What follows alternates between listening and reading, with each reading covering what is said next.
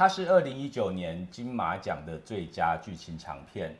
然后它在2021年将代表台湾去角逐奥斯卡的最佳外语片，它就是《阳光普照》。这个世界最公平的是太阳，24小时从不间断，明亮温暖，阳光普照。欢迎骆师傅，大家好。对，《阳光普照》这部电影很长，有2个半钟头，里面讲太多讯息了，而且人物众多。对，但是我们第一个要先问的是，《阳光普照》它是什么星座？OK， 阳光普照，我要讲什么的？对，《阳光普照》这个电影，它其实就是非常明显的，就是在讨论亲子关系。亲子关系，对，所以绝对就是巨蟹座去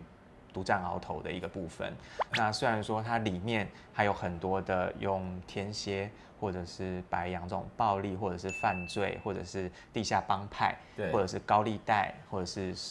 诈骗集团 ，anyway 有这些的这个包装，但其实它的主题一直环绕在亲情的部分，所以其实我会就直接会把它认为它是一个巨蟹座型的电影。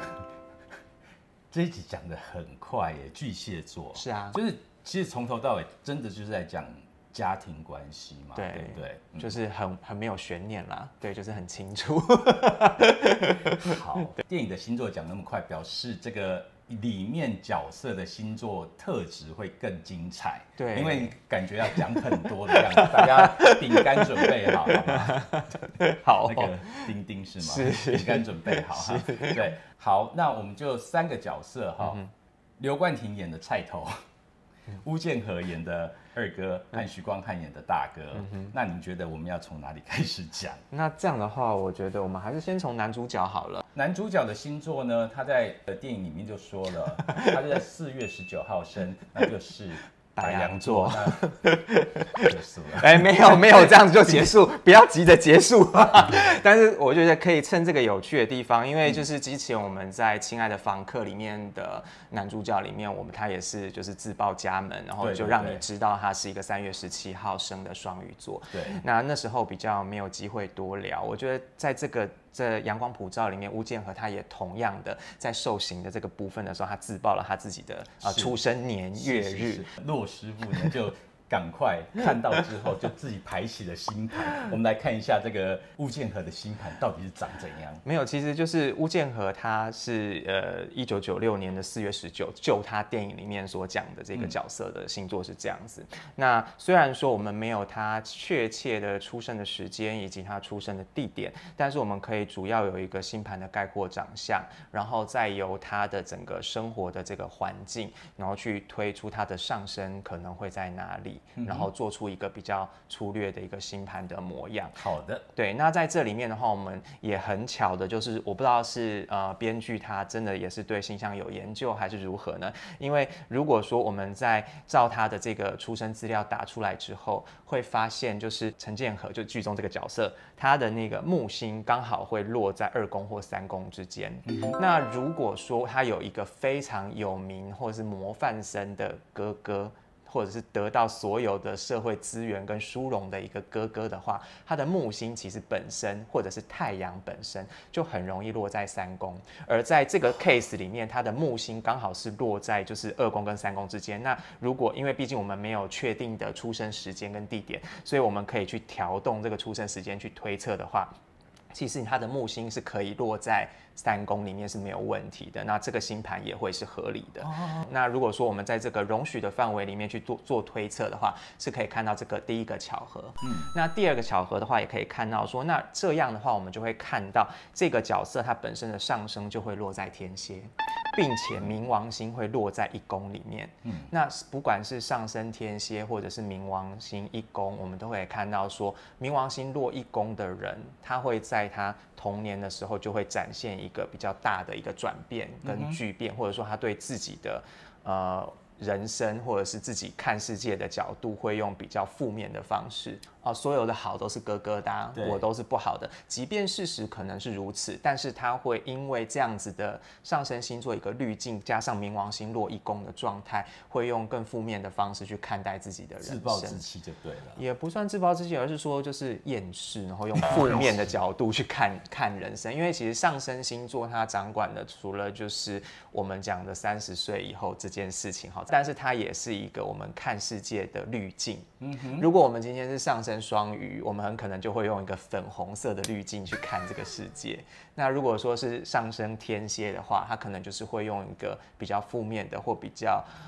锐利的角度去看世界之类的。所以等一下你会看到我们那个是黑白的，对不对？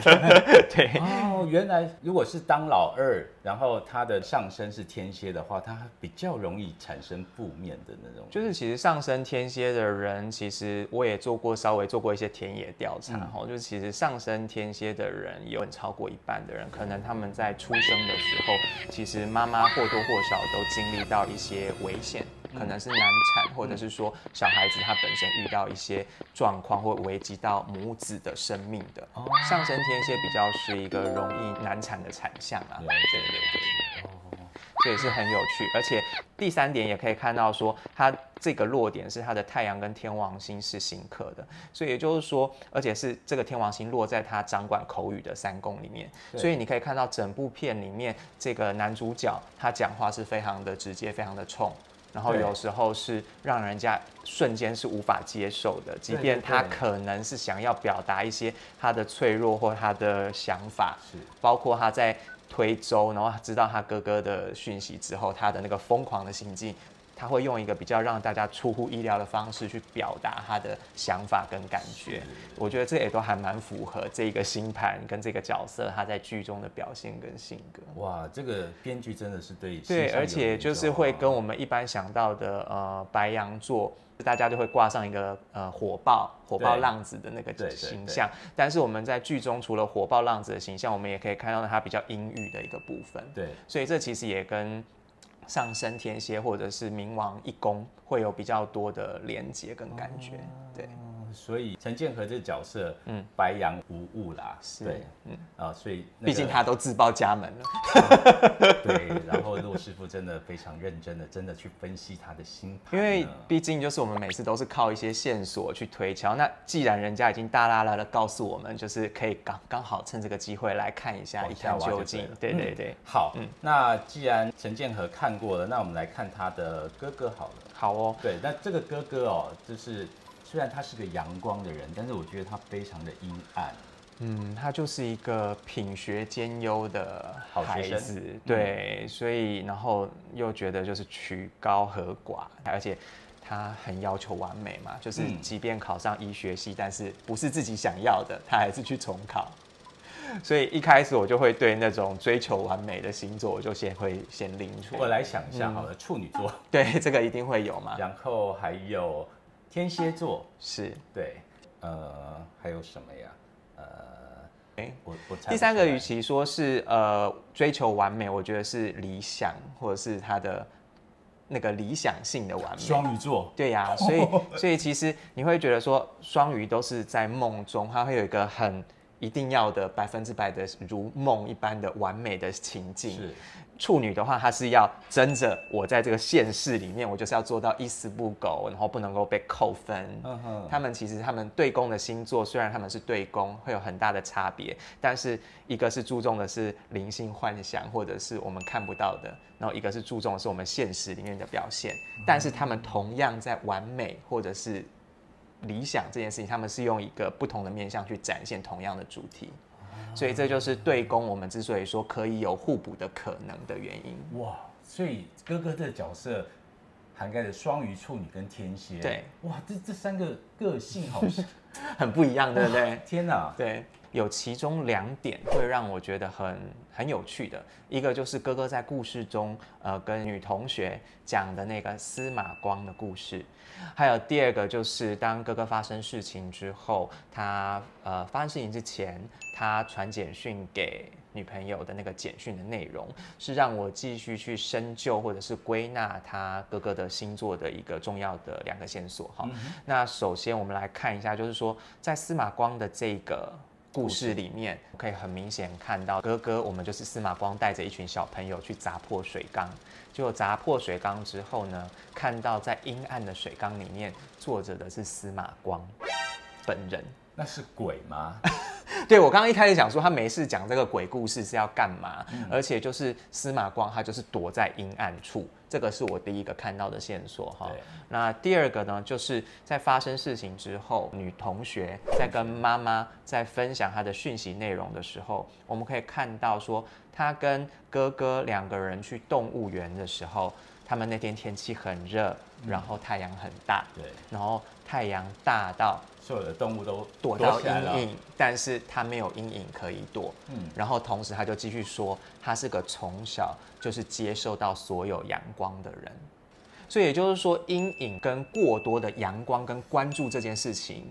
我觉得是迫使他最后去做这个决定的一个关键，那也是我去判断他的关键。尤其如果说自己本身的星盘或者是太阳星座里面又跟一些特定的行星相位，例如说土星跟冥王星有刑克啦，或者是说可能有一些本身就是比较执着或比较容易钻牛角尖的部分的星座去有扯上关联的话，那个造成真的会去做自残或自杀的那个情况又会更严重。处女她本身是水星掌管，然后她又是一个高频率震动，然后她又是变得她所有事都要很完美。在医疗心理学里面，她掌管的是肠子。那肠子的话，有时候我们肠躁症是怎么来的？就是焦虑。当你焦虑到极点的时候，你可能就是会想不开嘛。那再来就是天蝎座，天蝎座它的掌管的星是性器官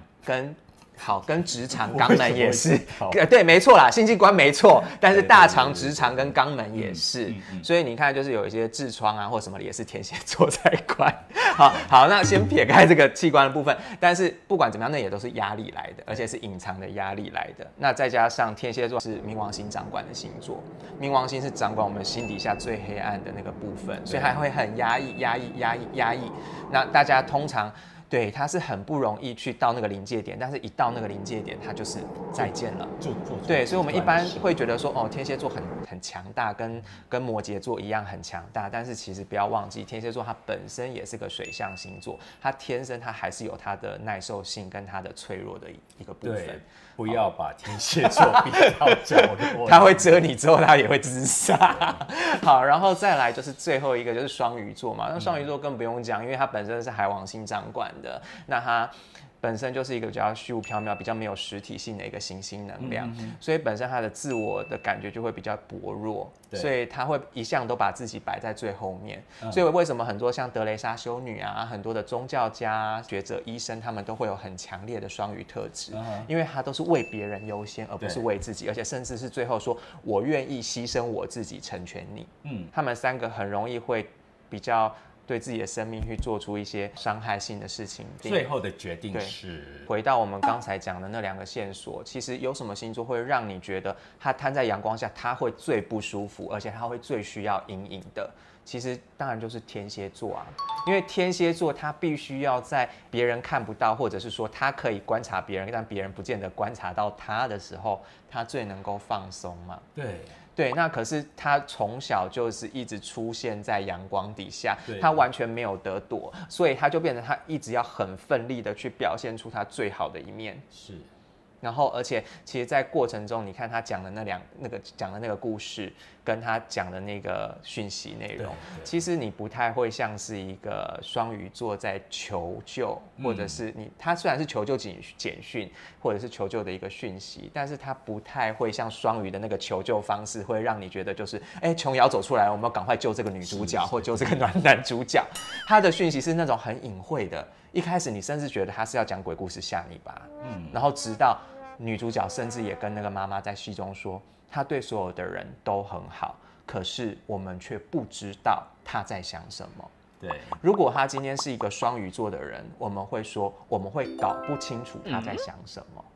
但是天蝎座是我们根本不知道，因为他藏得太好了，你根本不知道天蝎座在想什么。对，因为会搞不清楚在想什么的，就是双鱼跟宝瓶嘛。因为宝瓶他的想法跳太快了，你搞不清楚。双鱼是他本身就是模棱两可，你会搞不清楚说他到底在想什么。但是你还是会有一个轮廓线的，只是很模糊。对。但是天蝎他会藏很好。对。藏很深，可能你以为天蝎在想苹果，但是天蝎是在想汽车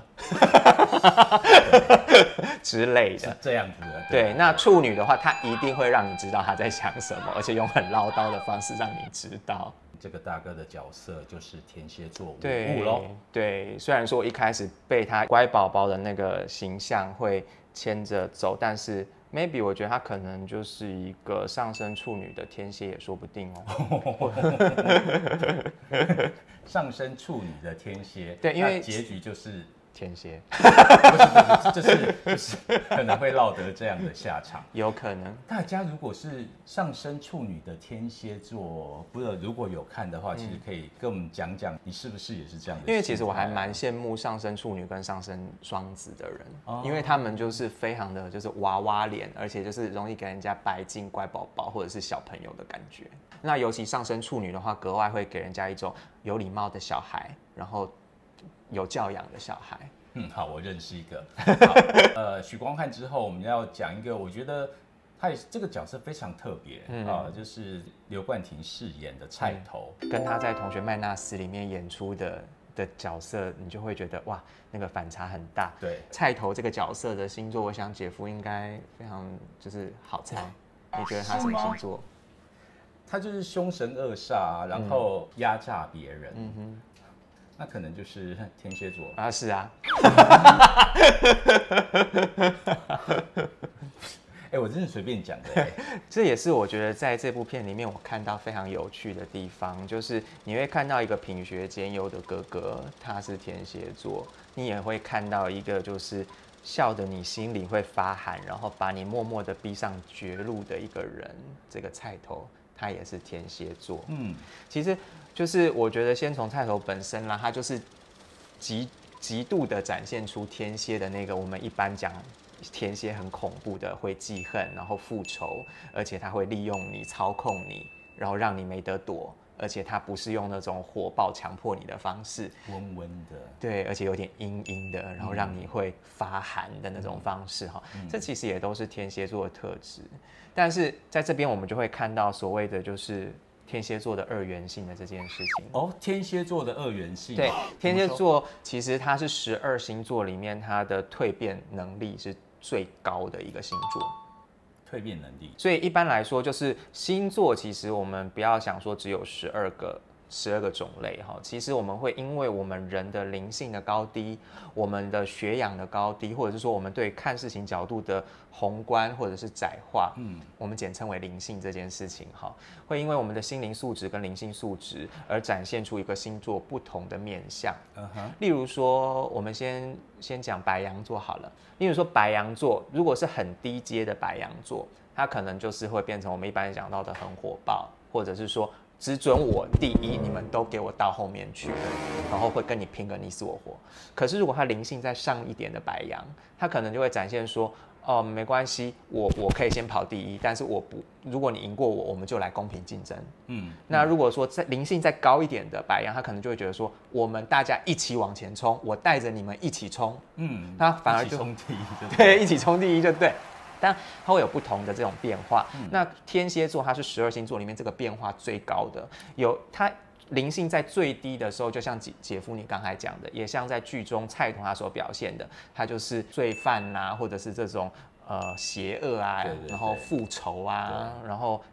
所有的禁忌犯罪这些部分，那甚至是欲望、肉体的欲望、情欲的欲望这部分会让天蝎座很容易牵扯上这些东西。但是它也有另外一个可能，那就会变成升华。所以天蝎在最底端的时候会是蛇蝎，然后慢慢的会往上升华之后，它是有可能变成火凤凰的一个星座。对，因为天蝎它会因为它对于这个人性丑陋跟黑暗的熟悉与认识，对，它会从中去淬炼。